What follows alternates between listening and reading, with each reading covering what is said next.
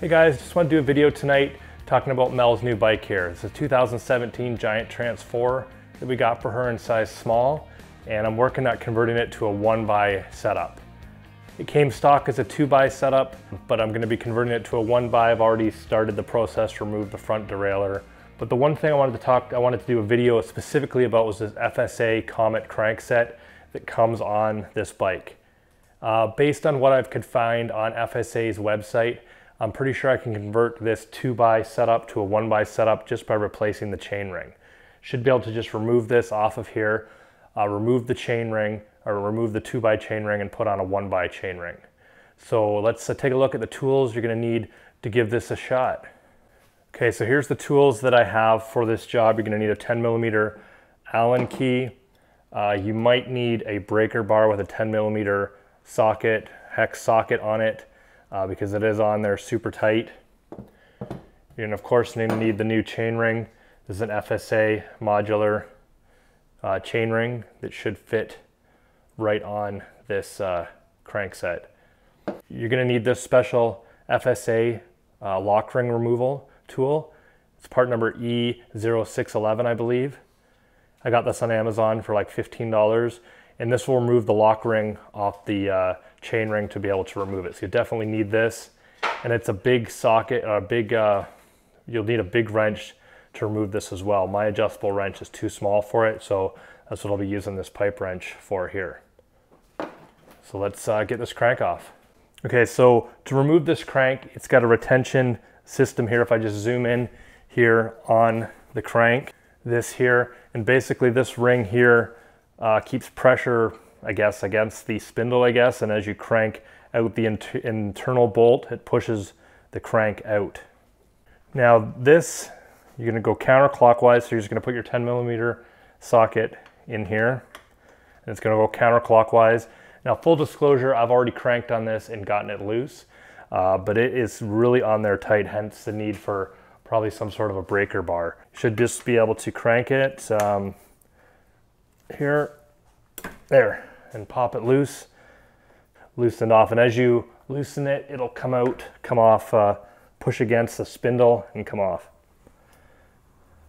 Probably maybe want to switch to an Allen key at this point. You can just use your 10mm Allen in here. And there is a couple spacers in here, guys, so just be careful when you do pop off this chain ring, that the spacers don't end up flying on the floor somewhere. There.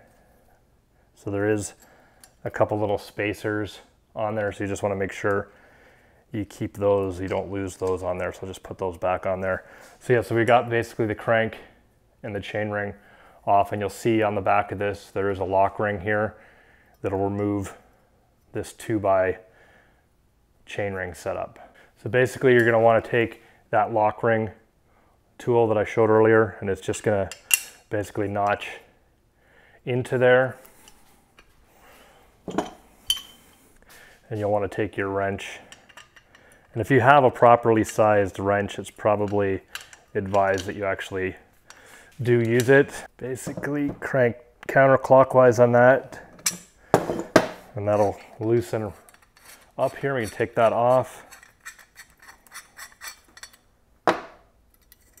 So there's the lock ring. If it focuses on there, there's the lock ring on the chain ring. So that chain ring will just pop off now, like so. And you'll see that it's grooved. It's kind of got like a pattern in here that matches up to the crank arm, and I just lost another spacer. So just be careful, guys. There is another spacer that was just on here, like so, and it fell off the arm there. So just make sure you're paying attention, you don't lose anything like that. So this new chain ring, again, it's notched just like the other one. You just kind of have to find, it'll only go on one way, and you'll kind of see if it's not on properly. I don't know if you guys can see there's a gap right there in between the chain ring and the crank.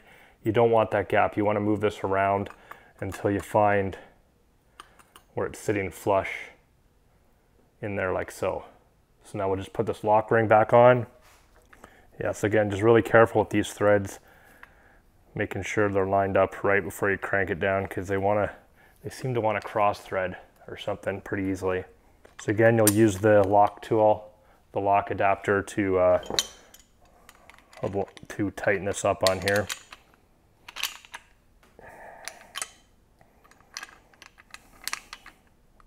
So there we go. Now we have a 1x chain ring on the crank. Didn't have to replace the crank.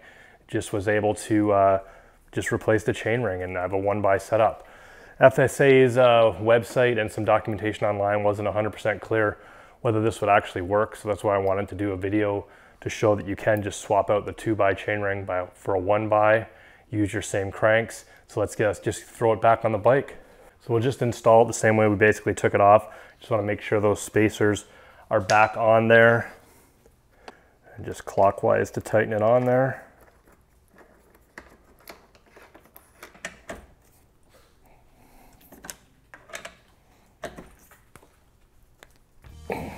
All right, so basically there we go. So now we have a 1x setup on the bike. So just another step closer to getting this converted to a 1x. Like I said, I've already removed the derailleur, front derailleur. I have a new rear derailleur coming in the mail. Swapped out the cassette. This is the old 10-speed cassette off the Rain. And then I got a shifter that I picked up off a used Facebook group. So we're gonna get that put in. So yeah, stay tuned guys, to get this converted to a 1x. Gonna be putting a dropper post on it as well by PNW, so stay tuned for that. Anyways guys, thanks for watching the video. Hopefully this helps anybody else out that has this FSA Comet crank set and they're wondering about converting to a 1x and how that's possible. It is, so there you go. Make sure to like and subscribe. Toogy Howser MTB, keep your feet on the pedals.